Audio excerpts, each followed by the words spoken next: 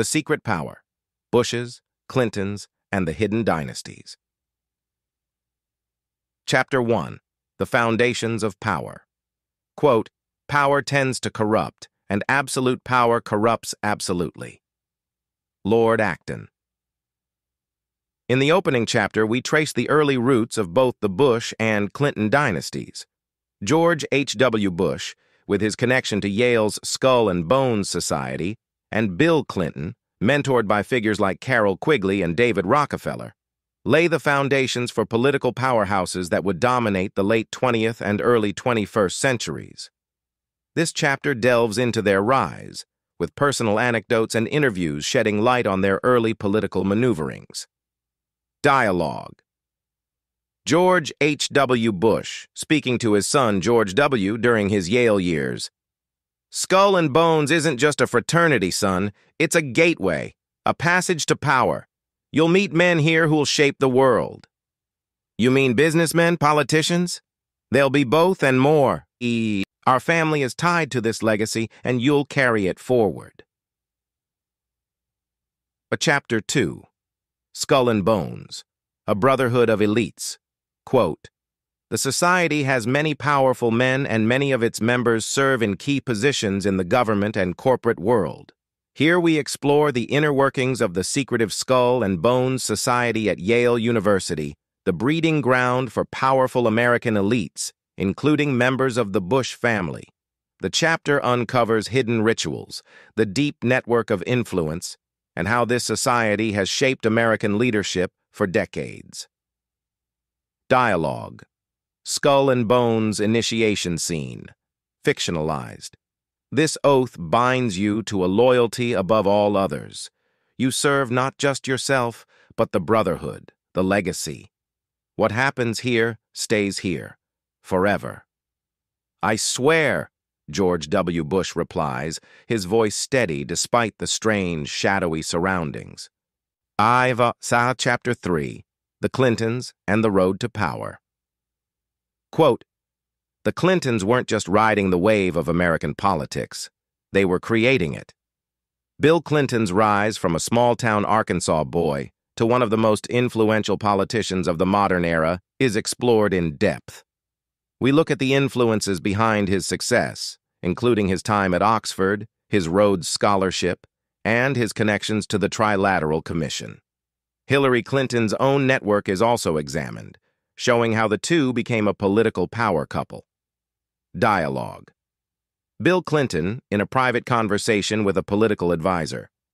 "The game isn't just about winning elections. It's about shaping policy, controlling narratives, and making sure those with real power know who to turn to when the chips are down."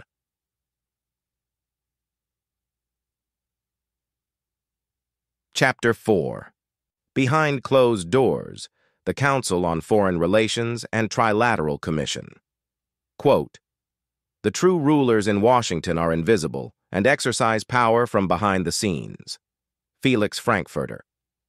Both the Bushes and Clintons were key members of influential groups such as the Council on Foreign Relations, CFR, and the Trilateral Commission.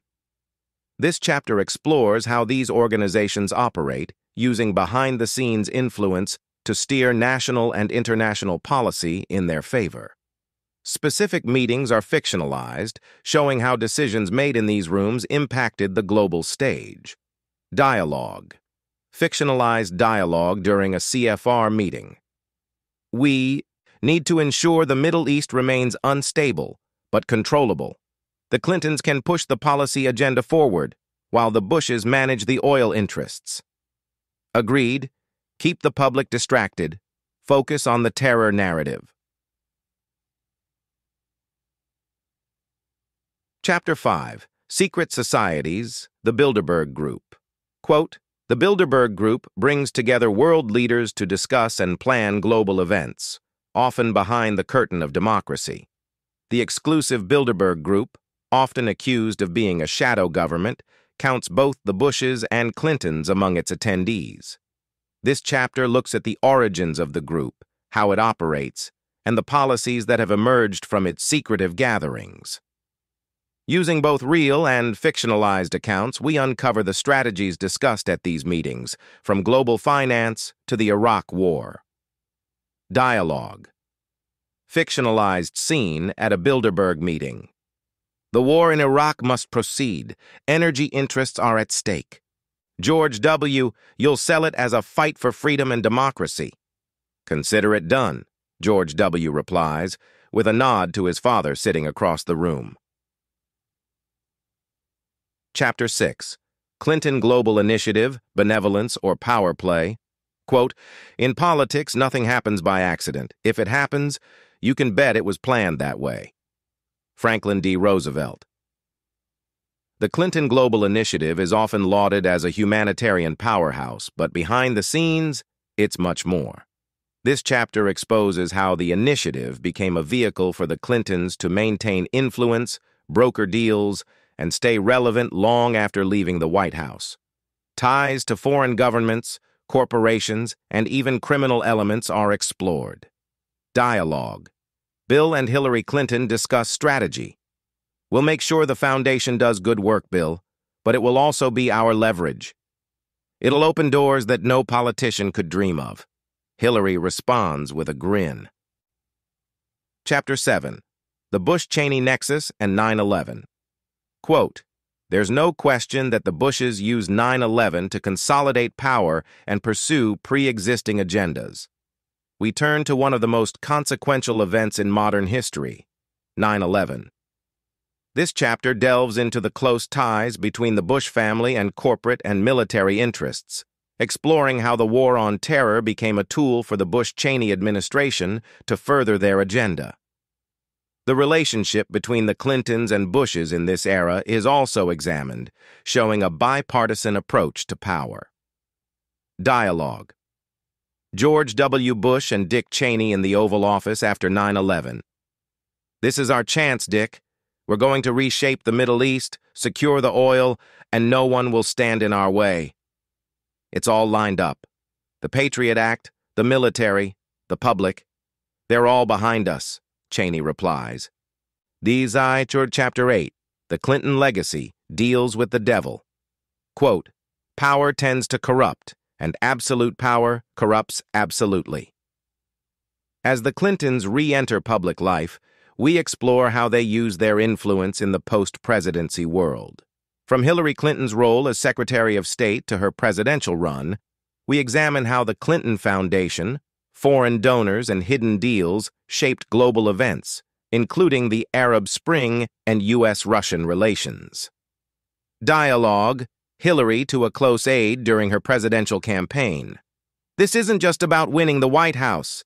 This is about keeping the system intact, the same system we helped build. Chapter 9. Bush Family Secrets, Ties to the Saudis and the Carlyle Group. Quote, follow the money and you'll find the truth.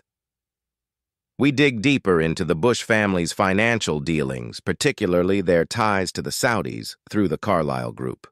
This chapter reveals how war, oil, and money interlink, tracing connections between the Bushes, the Saudi royal family, and global arms deals.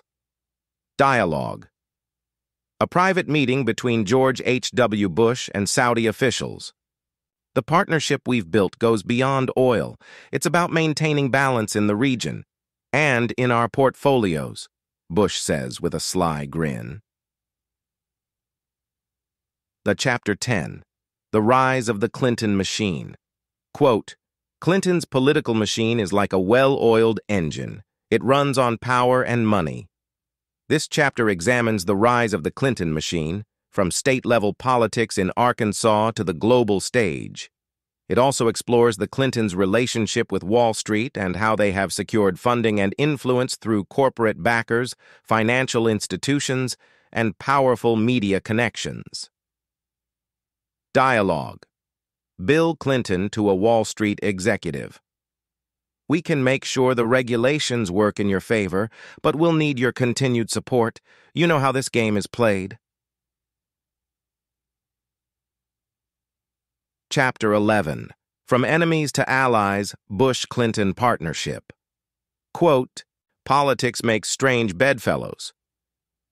Despite their political differences, the Bushes and Clintons formed an unexpected alliance in the post-9/11 era. This chapter examines their joint initiatives, such as the Clinton-Bush Haiti Fund, and their collaborations on various global initiatives. Their combined power is shown to transcend party lines, with both families working together to maintain their influence. Dialogue. George W. Bush to Bill Clinton at a private event.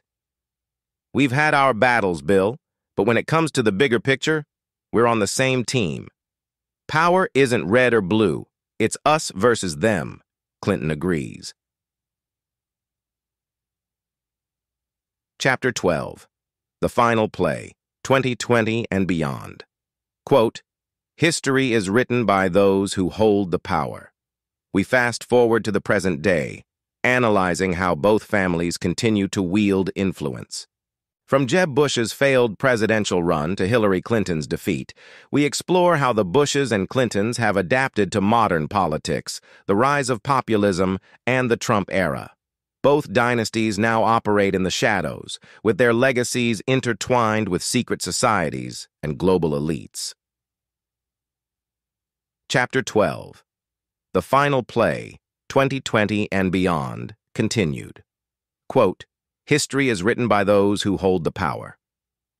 As the Bushes and Clintons navigated the tumultuous landscape of 21st century American politics, both families adjusted their strategies. With the rise of populism, epitomized by Donald Trump, they faced the unprecedented challenge of maintaining influence in an era of deepening political division. While many assumed that the power of these two dynasties had waned, their influence quietly persisted, working behind the scenes, influencing policy, and shaping the future. Jeb Bush's failed 2016 presidential run and Hillary Clinton's defeat in the same election marked a significant turning point. Yet the Bushes and Clintons, ever adaptable, shifted their attention from direct political office to more discreet forms of power. Dialogue. In a private conversation, Hillary Clinton speaks with Chelsea Clinton, preparing her for the next generation of leadership. "It's not always about being in the spotlight, Chelsea. Power comes in many forms. We shape policy through foundations, media influence, and global initiatives. And one day, when the timing is right, you'll be the one they turn to." "Do you think people will still trust us after everything?" Chelsea asks, her eyes searching for reassurance. "Trust?" Hillary smiles. "It's not about trust. It's about control." Meanwhile, George W. Bush advised his brother Jeb on the shifting political currents. George W., speaking at a family retreat. "The landscape's different now, Jeb. People don't want polished politicians. They want someone who tells it like it is. But that doesn't mean we're out of the game. We still control the apparatus behind the scenes, the donors, the corporations, the think tanks. You just need to be patient." The Clintons and Bushes both understood that the levers of power weren't solely in the hands of those in office. The wealth, networks, and influence they had, accumulated over decades, would continue to play a critical role in American governance regardless of election outcomes.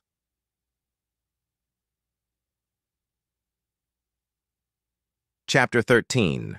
The New World, Globalists and the Future. Quote, "The future belongs to those who prepare for it today." Malcolm X.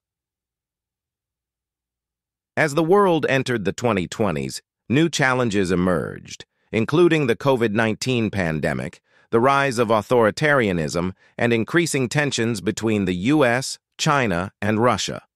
Both dynasties saw these global crises as opportunities to further entrench their influence in the New World Order. Bill and Hillary Clinton, through the Clinton Global Initiative, continued to exert pressure on international policy, aligning themselves with globalist goals. Their work in global health and economic development helped them maintain relationships with powerful international players, including foreign governments and multinational corporations.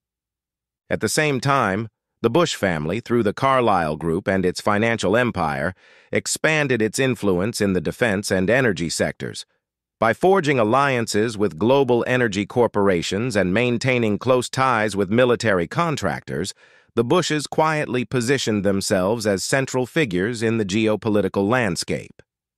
Dialogue. Bill Clinton meets with a group of international leaders at a World Economic Forum event in Davos. The world is changing fast. The pandemic was just the beginning. What we need now is a unified response, a global governance that can handle these challenges effectively. "And who do you propose should lead that effort?" asks a European diplomat. "We do," Bill responds confidently. "Those who understand the system, those who built it, are best equipped to steer it through the storm." Meanwhile, George W. Bush and his son, George P. Bush, discuss their role in the shifting global power structure. George W. advising his son, "The key to staying ahead is knowing when to let the public fight their battles while you pull the strings.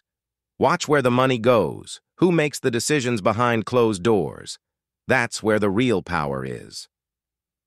As the world faced economic instability, social unrest, and shifting global alliances, the Bush and Clinton dynasties remained pivotal players. Their ability to navigate the hidden corridors of power, use their connections in secret societies, and maintain influence through global initiatives ensured that they would continue to shape the future. Epilogue: The Legacy of Dynasties. In the decades to come, the legacies of the Bushes and Clintons would be remembered not just for their time in office, but for the systems of power they built and maintained. Their deep ties to secret societies, global organizations, and the financial elite allowed them to stay relevant, even as the world changed around them. For all the public saw, the political careers of the Bushes and Clintons may have seemed to fade, but in reality, their influence had never been stronger. Quote, "The most successful tyranny is not the one that uses force to assure uniformity, but the one that removes the awareness of other possibilities." As the next generation of leaders emerged, both families prepared to pass the torch. Chelsea Clinton and George P. Bush stood ready to continue the dynasty's work, ensuring that the secret hand guiding global politics would remain as powerful as ever, though its influence would remain, as always, largely unseen. Final dialogue. George P. Bush and Chelsea Clinton meet at a private event in Washington, D.C. "The world doesn't even realize what's coming," George P. says, sipping his drink. "They never do," Chelsea replies with a knowing smile. "But that's how we've always played the game." And with that, the next generation took its place at the table, ready to continue the legacy of secret societies, global influence, and the power that had shaped America and the world for generations. End of book.